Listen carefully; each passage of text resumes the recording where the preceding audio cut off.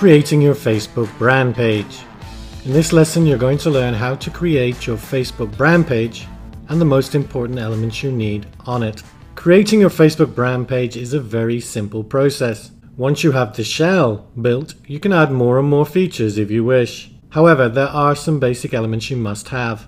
We will be using this page throughout the product launch process you're going to be learning in a later module. Facebook page dimensions. You can go to Facebook/pages sizes dimensions/ to see all the relevant dimensions of images and boxes. However, the ones we are interested in are the cover photo, which is 851 by 315, and the profile image or logo, which must be at least 180 by 180 pixels. In other words, it's a square. Now, to start creating our page, we need to go to facebook.com/pages/create/. So let's go there right now. Okay, so here we are at facebook.com/pages/create/. And all we need to do to set up our brand page is to click on brand or product, then choose category, and in the drop down, if you find something that's definitely your category, then choose it. Otherwise, you can just choose brand and then put your brand name in. So I've typed in Charter Kitchen, and then I'm going to click on Get Started. And we've actually created our brand page. Now obviously we're going to be wanting to change some things and add some things, but essentially we've got our brand page. First thing we want to do is add a picture. I always put my logo in here. To do that, all you want to do is click on Add a Picture and then Upload Photo. Okay, so my logo is here. You can see LK logo. Now I just pulled this out of Google Images. I didn't have one created because obviously this isn't a real brand I'm creating, but I'm going to double click on it. Then it'll open a box for you to position your image. You can see here, this one's actually quite small. It's telling me that. But I'm going to click on save because that's all you have to do. And if your image is too big, you can also crop it. You can pretty much do anything you want. And you've got a zoom here, but I think it fits okay inside the white box. So I'm just going to click on save and the page will refresh. And there you can see my logo is up there in the left hand corner. Now to add a cover, you might have to play around with this. I've actually created an image that's the right size. You remember from the previous slide exactly what the sizes are. But I'm going to click on add a cover. And you want to choose upload photo unless you've already got some photos inside of Facebook. So I'm going to click on that. And the one I'm going to use is kitchen header Facebook size. So I'm going to double click on it. And there you go. There's the image. Now obviously I've just grabbed an image from Google and it's related to kitchen, but obviously it's not a perfect image for my brand. And you can always get these images created. And I'm going to show you a really quick and easy way and cheap way to get these created if you want. But you can see here it's saying drag to reposition. So you can drag the picture around.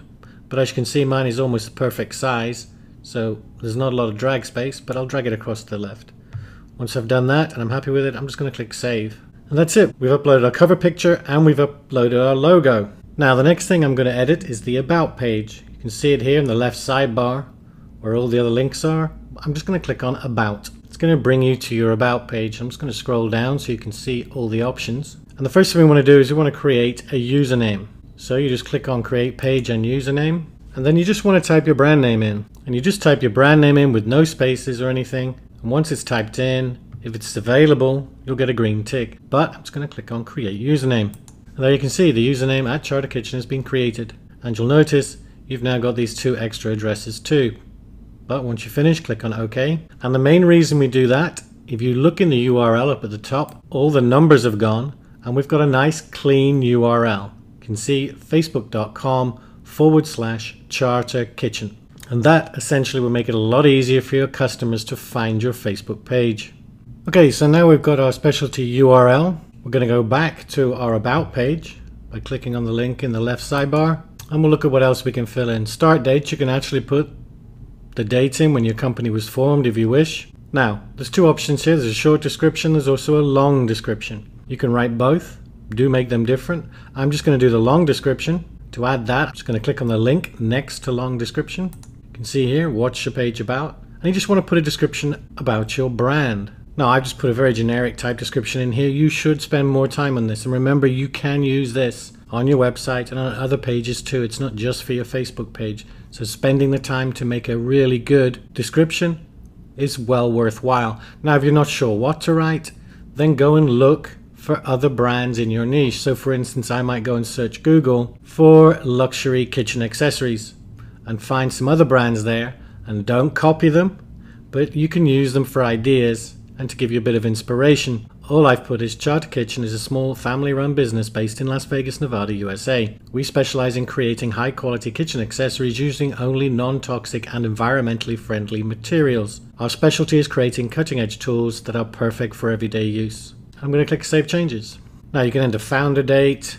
If you've got any awards, by all means add them. Obviously don't make them up. Products, you can actually click on that and enter your products when you've got some, but right now you're probably not going to have. This is another good one to add, which is your website. Now I haven't actually created my website yet, but I'm going to put it in here. It should allow me to do that. So I've done that. I'm just going to click on Save Changes. There you can see Charter Kitchens. But that's all I'm going to do for the About Me page. So I'm just going to go back to our home page. Now the next thing we're going to take a quick look at is settings. It's almost at the top on the right hand side. You'll see it right here. Click on Settings. And then you can work your way through these and figure out which ones you want to change. For the most part you can leave them, but the first thing you want to do is visit a post. You want to click on Edit, and you want to check the box that says Review Posts by Other People before they are published to the page. So that means you're allowing your customers to make their own posts, or post their own videos or images, or anything along those lines. But you will get to review them before you make them public. It's a better option than disabling, because quite often you'll find your customers can give you really good content. A lot of the time they'll even write reviews and stuff like that. So you want to allow them, but at the same time you do want to review them before they're made public, because that will stop anyone spamming your page. Once you've checked the box, just click Save Changes. And you'll see here in Visitor Post, the bottom line is now Post Moderation is turned on. So you're moderating every post. Now there's lots of other options on here, and most of them are actually up to you whether you want to change them, but whatever you do, just make sure you do edit the visitor posts. Now at any time if you want to edit your page, you can do it from here, from the Settings tab. You just click on Edit Page, and you can see there are some options here. Now tabs we will be using later on when we start building our customer list, but essentially the rest of the stuff you can leave alone for now. Now you can see you've got shortcuts here to share a photo or video, advertise your business, get messages, create an event, all different kinds of options. But the most important thing you're going to need to start doing, and you want to start doing this straight away, is creating posts. Now you can manually do this by clicking in the box you see here that says write something, and then typing out your post. However, to start with, what we're actually looking to do is just post relevant content, and preferably interesting content. Because what we're looking to do is start adding posts to our page so that it has content on it, so that it just doesn't look like an empty page. Now the easiest way to do this, to begin with, is just to use other online content. The great thing about Facebook is virtually every content site online has a Facebook link, and I'm going to show you what I mean. So my brand is Lifestyle Kitchen, and I'm going to be selling kitchen accessories. So I'm probably not going to find a lot of great content about kitchen accessories. However, there's plenty of other topics related to a kitchen that I can use. I actually went and found this one to start with, and it's just a recipe, as simple as that. It's relevant to any of my potential customers. Since my site is all about kitchen utensils, then obviously a customer who's interested in my kitchen accessories will also be interested in recipes and other related content. But I just did a Google search for this, for recipes, and found this one. Now you do want to take more time about this and find good content. You can see this one's only got 3 and a bit stars, so it's not the greatest recipe, but all you need to look for is the Facebook icon. And what we're going to do is we're going to take this content and put it straight on our Facebook page with a couple of clicks. So we click on the Facebook icon, and you can see here it's showing me the content. The default's going to be share on your own timeline, but we want to change that, and we want to change it to share on a page you manage. Click on that, and then you're going to click on the drop down and find the page. Now I've got literally 60 or 70 pages in this list, which obviously I don't want to share with you. So to avoid blurring all of them out, I'm going to click on this and select the page that we just created. There you can see I've selected Charter Kitchen, and you can add something to the post. Now you could put a bit more thought into it and write a couple of sentences, but really all we need to do is share the content. But it's always best to put at least a short sentence or two in here. And once you've done that, you just click on Post to Facebook. Then if we go back to our page now and scroll down, you can see we've got some content. Now this isn't particularly great content. As I said, you want to find good stuff, because obviously it's just an image. To start building up the content on your Facebook page, it's fine to do that. So let's look at another example. So I actually did a search on Google for kitchen accessories, and I managed to find an article that is about kitchen accessories. So that's obviously very good relevant content. And And I'm going to click on the share button again, the Facebook share button. This one's slightly different. It's got share instead of just the Facebook icon. It's opening up the same page. You can see right now the default, share on your own timeline. So I'm going to click on here and share on a page I manage. Then I'm going to click on the drop down and find chart to kitchen. Okay, so I found it, and then I just click post to Facebook.